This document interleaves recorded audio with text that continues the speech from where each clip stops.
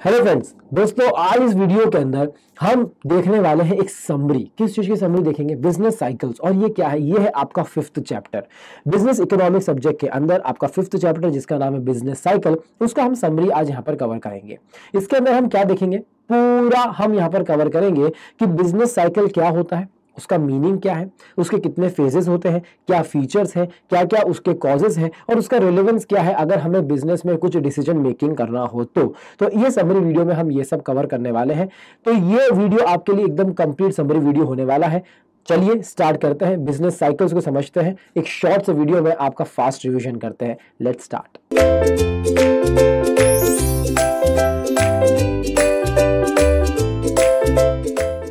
जैसे कि आपको दिख रहा होगा, आपका बिजनेस इकोनॉमिक्स सब्जेक्ट है, पेपर 4 है, उसका पार्ट 1 है, यानी कि सिर्फ बिजनेस इकोनॉमिक्स की हम बात कर रहे हैं। उसका 5th चैप्टर है बिजनेस साइकिल्स। पहला चैप्टर आपने देखा nature and scope of business economics, दूसरा देखा डिमांड एंड सप्लाई, तीसरा देखा प्रोडक्शन एंड कॉस्ट, चौथा मार्केट और पांचवा आपने देखा बिजनेस साइकिल्स। बिजनेस साइकिल क्या होता है?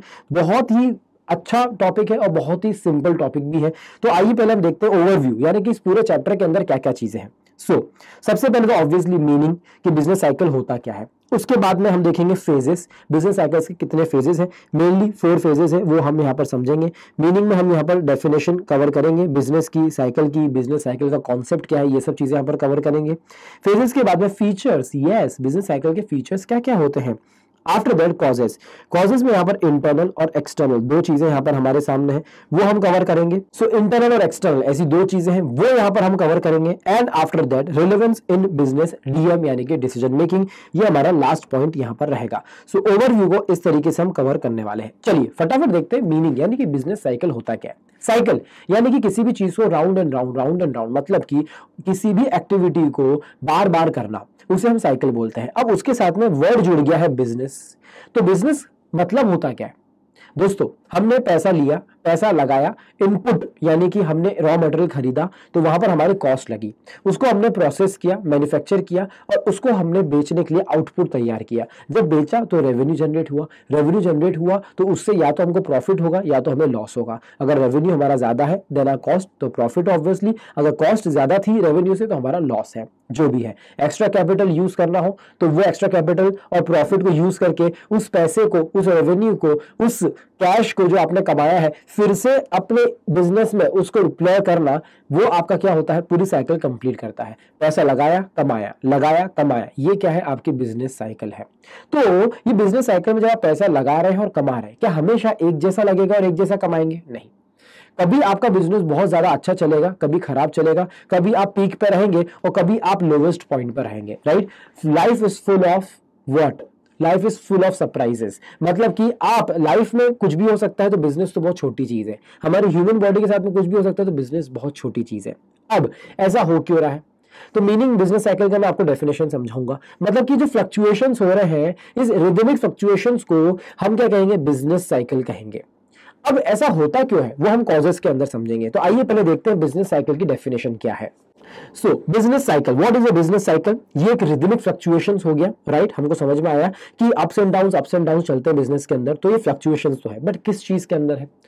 हम क्या बात कर रहे हैं हमारी फीलिंग्स के बारे में? नहीं। क्या हम बात कर रहे हैं कि एज एन एंटरप्रेन्योर मैं कितना कॉन्फिडेंस रखता हूं, मेरा साइकोलॉजिकल फैक्टर है क्या है? मैं उसकी बातें नहीं कर रहा हूं। मैं strictly I am talking in terms of economics. मतलब कि कोई भी इकोनॉमिक एक्टिविटी में रिदमिक फ्लक्चुएशंस आना, और वो भी सिर्फ एक पॉइंट ऑफ टाइम की बात नहीं कर रहे, over the period of time. इस बात से आप मानते हैं? अगर मुझे किसी भी चीज का ट्रेंड समझना है, अप्स एंड डाउन समझना है, तो मुझे टाइम तो चाहिए रहेगा ना। एक महीने के अंदर, एक साल के अंदर, 6 महीने के अंदर, एक क्वार्टर के अंदर कैसे फ्लक्चुएशंस हो रहे हैं, वो बताएंगे कि मेरा कंपनी का, ऑर्गेनाइजेशन का, इंडस्ट्री का कौन सा फेज चल रहा है। ठीक है दोस्तों? ये तीन चीजों को मिला के rhythmic fluctuations aggregate economic activity में जो होते हैं over a period of time, ये बताते हैं कि ये बिजनेस साइकिल या फिर दूसरा नाम क्या है? ट्रेड साइकिल क्या होती है। ये बिजनेस साइकिल का मीनिंग और उसकी डेफिनेशन थी। मेरा क्वेश्चन है, ऐसा होता क्यों है? तो यहां पर आपको समझना है कि आपने बोला है कि फ्लक्चुएशंस होते हैं इकोनॉमिक एक्टिविटीज में। मतलब कभी तो मेरे प्रोडक्ट की डिमांड बहुत खतरनाक रहेगी, बराबर है, और कभी मेरी डिमांड बहुत लो रहेगी। तो डिमांड अगर ज्यादा है तो उसके हिसाब से मैं आउटपुट भी ज्यादा निकालूंगा, डिमांड कम है तो उसके हिसाब से मेरा आउटपुट भी कम बनेगा। अगर डिमांड ज्यादा है, इसका मतलब क्या है? My consumers are in a good state, अच्छी इनकम कमा रहे हैं, नेसेसिटी वाली चीजें तो उनके पास में है ही, बट उनके पास में लग्जरियस चीजें खरीदने के भी पैसे हैं, बराबर है, मतलब उनके पास में रिसोर्सेज अच्छी खासी है। तो इसका मतलब क्या हुआ कि this is a period of prosperity. यहां पर प्रॉस्पेरिटी चल रही है, एक्सपेंशन हो रहा है, कंट्री ग्रो कर रही है, कंज्यूमर्स भी ग्रो कर रहे हैं, कमा रहे हैं, खर्च भी कर रहे हैं, एवरीथिंग इज गुड।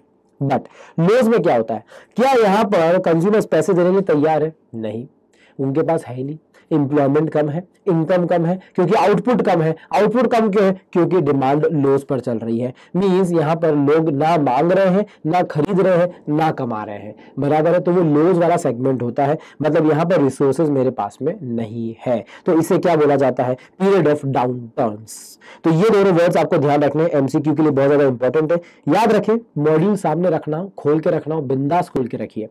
मॉड्यूल मतलब जो आईसीआई का मटेरियल है, अगर आपको उससे ही पढ़ने का शौक है, जो सही तरीका है, तो ये वीडियोस आपके लिए बने हैं, क्योंकि everything is in the flow of your module and with those exact words.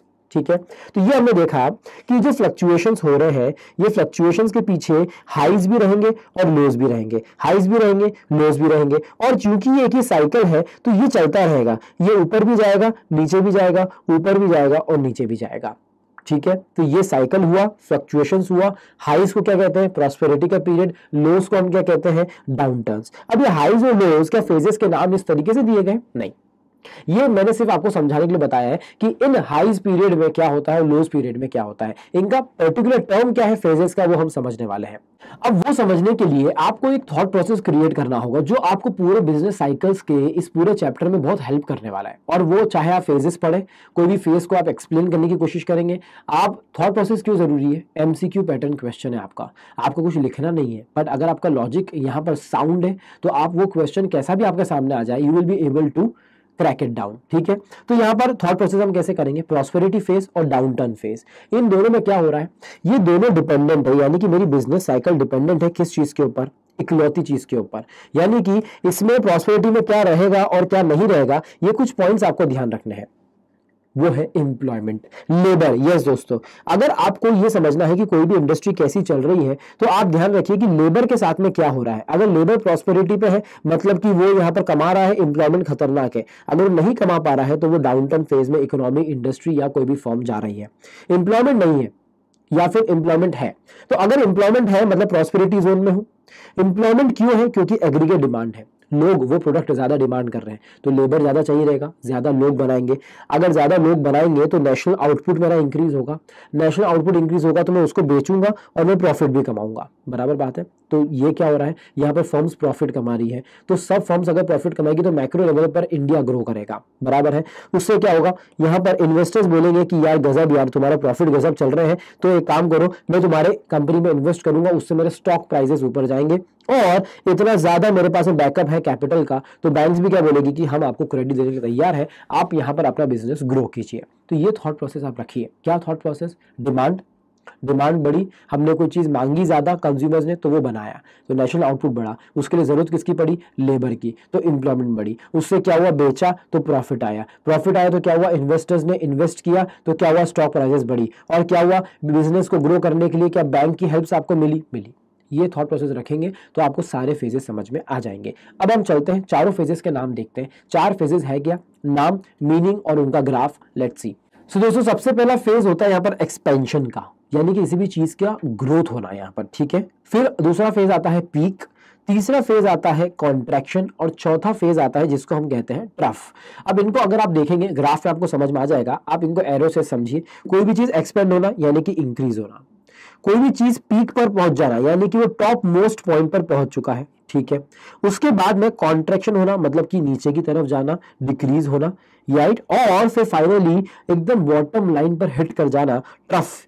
ये चारों पॉइंट्स होते हैं और ये चारों फेजेस को मैंने आपको पिक्टोरियल तरीके से समझा है, बट इनके जो नाम है ना वो थोड़े से सिनोनिम्स के साथ में अलग अलग दिए गए हैं। सो typical business cycle has 4 distinct phases. पहला क्या है? एक्सपेंशन, उसे बोला जाता है अपस्विंग, क्योंकि वो ऊपर जा रहा है। दूसरा फेज होता है जो हमने देखा पीक, यानी कि टॉप मोस्ट पॉइंट पर पहुंच जाना, इसे कहा जाता है बूम और इसे कहा जाता है प्रॉस्पेरिटी। सिनोनिम्स को याद रखिए, क्वेश्चन में पूछा जाएगा तो 2 अलग अलग नाम दिए जा रहे हैं, जरूरी नहीं कि दो अलग अलग फेज है। प्रॉस्पेरिटी और पीक एक ही नाम है, अब स्विंग और एक्सपेंशन एक ही नाम है, मीनिंग एक ही है उनका।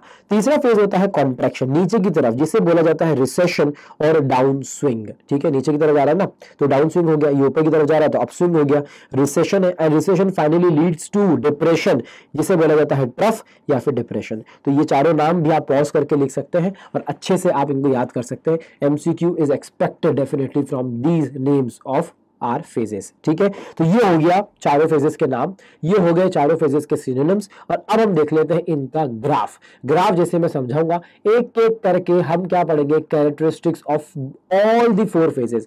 और कैरेक्टरिस्टिक्स को दोस्तों सही बात तो ये है कि मॉड्यूल से एज इट इज उठाकर बुलेट पॉइंट्स बना के इसी तरीके से रख दिया है, आपको और कुछ एक्स्ट्रा पढ़ने की जरूरत नहीं है, जो है वही पढ़िए और आपका काम हो जाएगा। सो दोस्तों अब देखते हैं हम ग्राफ डायग्राम के तरीके से अगर हम इसको समझेंगे तो ये कैसे दिखेगा। देखिए ये मेरी एक्स एक्सिस है, ये वाई एक्सिस है, ये ओरिजिन है। अब सबसे पहले जो लाइन आपको ये दिख रही है, यहाँ पे एक्स एक्सिस पे हम प्लॉट करेंगे टाइम को। Y, time is the most important thing यार। अगर हम टाइम पे नहीं देखेंगे तो ओवर पीरियड ऑफ टाइम, तो डेफिनेशन में दे दिया, बिजनेस साइकिल को समझना है, टाइम की हमको जरूरत रहेगी। तो टाइम लाइन हमने डाल दी एक्स एक्सिस पे, और वाई पे हमने क्या करा, रियल जीडीपी। रियल क्या है ये मैं इंडिविजुअल वीडियो में आपको बता चुका हूं, यहाँ पर हम डिस्कस नहीं करेंगे, but GDP is a gross domestic product, जिसके हिसाब से हम यहाँ पर प्रोडक्शन को हम यहाँ पर नापते हैं, मेजर करते हैं, और पूरे नेशन वाइड हम समझते हैं कि नेशन कहाँ ग्रो कर रहा है, नहीं कर रहा है, इकोनॉमी इस वक्त कहाँ है। सो विथ इंक्रीजिंग टाइम हमारा जीडीपी कैसे ग्रो हो रहा है, इसका हमें ग्राफ देखना है। तो ये जो आपको लाइन दिख रही है दोस्तों, ये क्या है, इसको बोला जाता है दोस्तों trend line. Now what is trend line?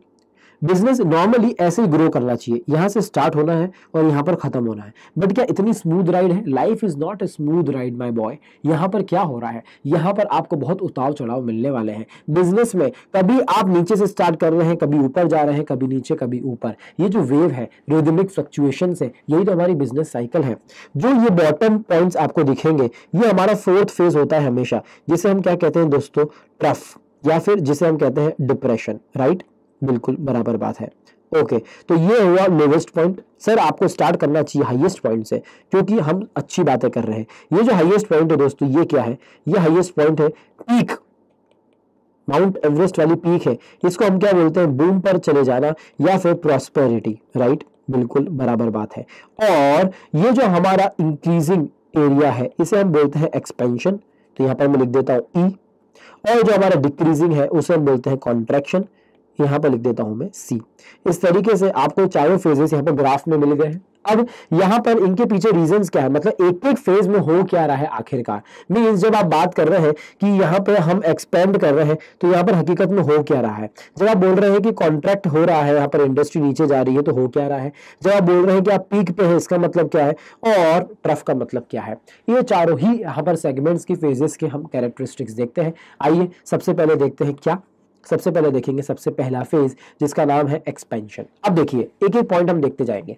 Expansion मतलब क्या है, डिमांड बढ़ी, जो मैंने स्टार्टिंग में आपको थॉट प्रोसेस बताया, तो आउटपुट बढ़ा, एम्प्लॉयमेंट बढ़ी, प्रॉफिट आया, स्टॉक प्राइसेस बढ़े, बैंक क्रेडिट वगैरह मिला, एक्सेट्रा। ये सब चीजें इंक्रीज होती रहती है इस फेज के अंदर, तभी तो हमारा ग्राफ ऊपर की तरफ जा रहा है, बराबर है। अब यहां पर जो रिसोर्सेज है ना, उनको 100% यूज किया जा रहा है, क्योंकि डिमांड खतरनाक आ रही है, सप्लाई हमें उतनी देनी पड़ेगी। हमारे जो रिसोर्सेज है उनका ऑप्टिमम लेवल पर 100% पे यूटिलाइजेशन इस फेज के अंदर होता है। ठीक है, और क्या होता है, अब देखिए यहाँ पर जो अनएम्प्लॉयमेंट है वो एकदम कम रहती है। अनएम्प्लॉयमेंट में तीन चीजें हैं, एक होती है इनवॉलंटरी। इनवॉलंटरी मतलब कि मैं काम करना चाहता हूं पर मुझे मिल नहीं रहा है, और एक तो आदमी है जो घर पे बैठा हुआ है वॉलंटरीली, वो कह रहा है मुझे काम नहीं करना, तो वो होगा वॉलंटरीली अनएम्प्लॉयड, और मैं होऊंगा इनवॉलंटरी अनएम्प्लॉयड। तो अगर मैं काम लेना चाहता हूं, मैं मार्केट में घूम रहा हूं पर मुझे मिल नहीं रहा है, वो इनवॉलंटरी अनएम्प्लॉयमेंट है। इस फेज के अंदर सब कुछ डिमांड बढ़ रही है, सब कुछ बिक रहा है, अच्छा है, तो क्या मैं काम करने जाऊंगा मुझे ना मिले, ऐसा होगा नहीं, तो ऑलमोस्ट जीरो होता है। तो कौन सा अनएम्प्लॉयमेंट होता है, फिक्शनल होता है या फिर स्ट्रक्चरल होता है। इसका मतलब क्या होता है, जॉब चेंज किया, एक दो महीने में जॉब नहीं मिला, तो आप अनएम्प्लॉयड तो हो, बट वो क्या है, फिक्शनल अनएम्प्लॉयमेंट है।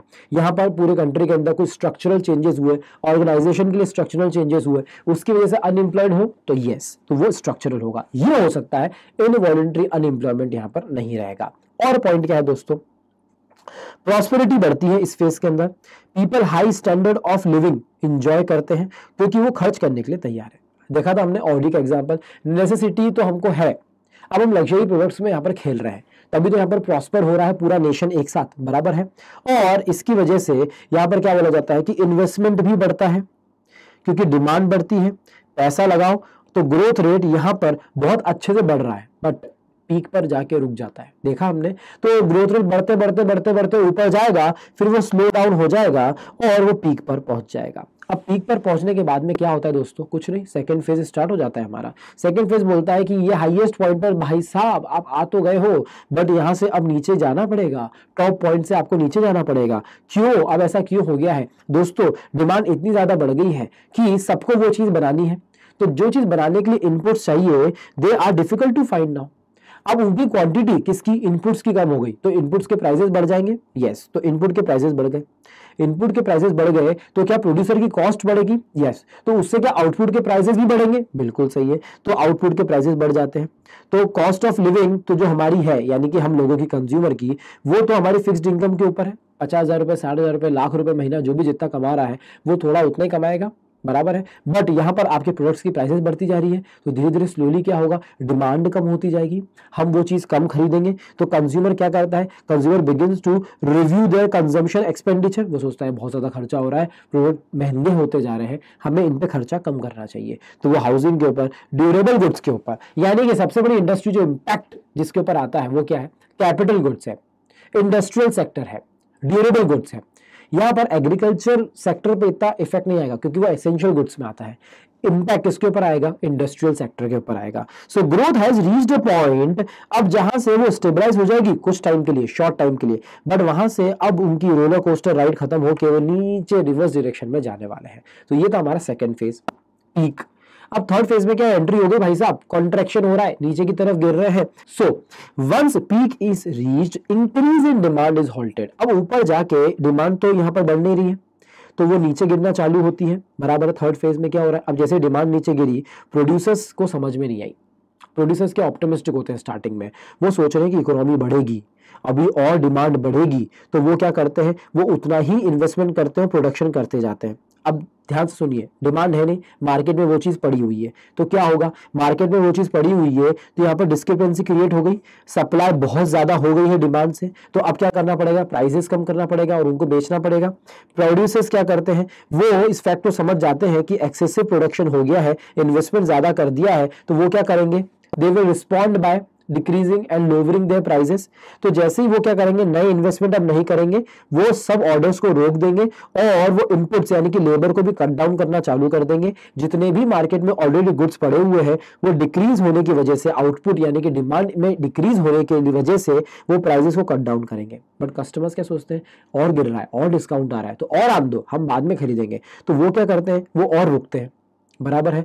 और वो ऐसे होने की वजह से कंज्यूमर्स परचेज ही नहीं करते हैं और डिमांड धीरे धीरे धीरे धीरे कम होती जाती है, जिसकी वजह से वेज रेट बढ़ जाता है और यहाँ पर गुड्स और सर्विसेज की डिमांड कम हो गई है। तो यहाँ पर क्या होगा, प्राइसेस नीचे तो गिरा ही है, कंज्यूमर एक्सपेक्ट करता है कि और नीचे आएगी और फाइनली डिमांड बहुत नीचे आ जाती है, रिसेशन का पीरियड चालू हो जाता है और फाइनली वो पेसिमिस्टिक अप्रोच आ जाती है, जो पहले ऑप्टिमिस्टिक थी कि अब तो पैसा लगाने से फायदा नहीं है, पुराना क्लियर कर लेते हैं पहले।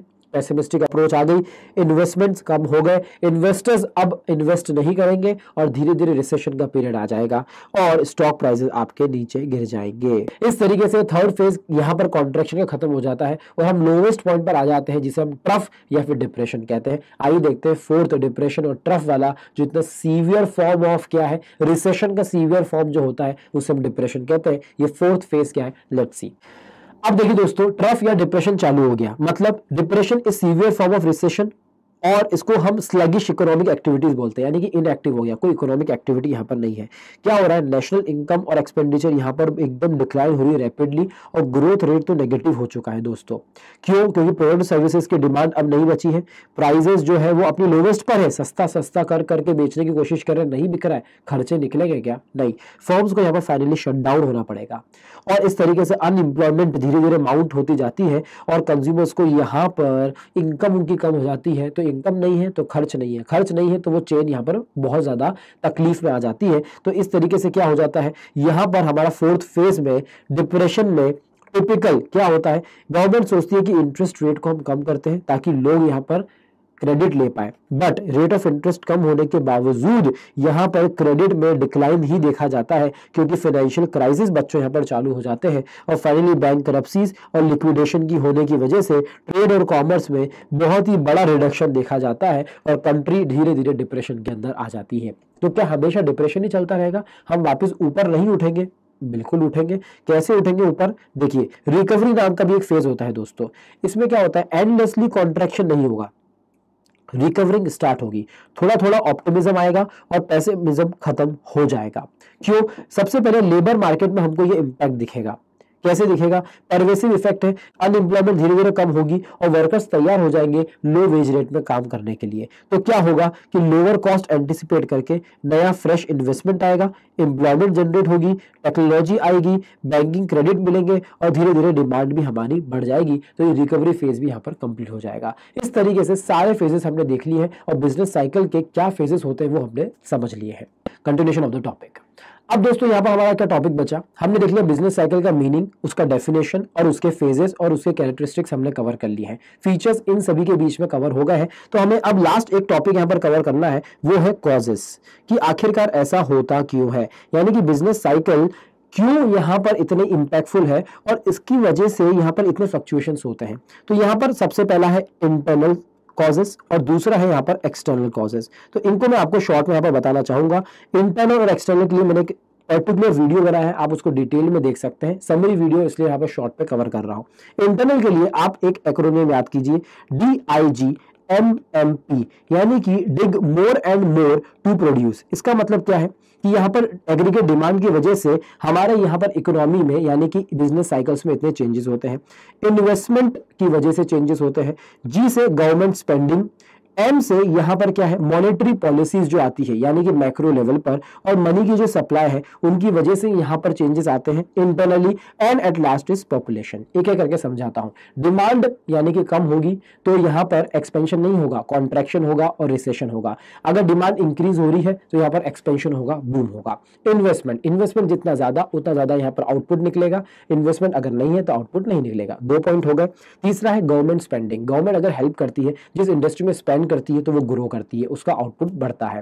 पॉलिसीज, अगर गवर्नमेंट ऐसी ऐसी पॉलिसीज निकालेगी जिसकी वजह से इंडस्ट्री के कुछ डिसीजंस ऐसे होंगे कि वहां पर वो फ्लो नहीं कर पा रहा है तो वहां पर उस इंडस्ट्री का आउटपुट कम हो जाएगा। सो मैक्रो पॉलिसीज बहुत ज्यादा इंपॉर्टेंट है। Money supply is what? Circulation of money in the market.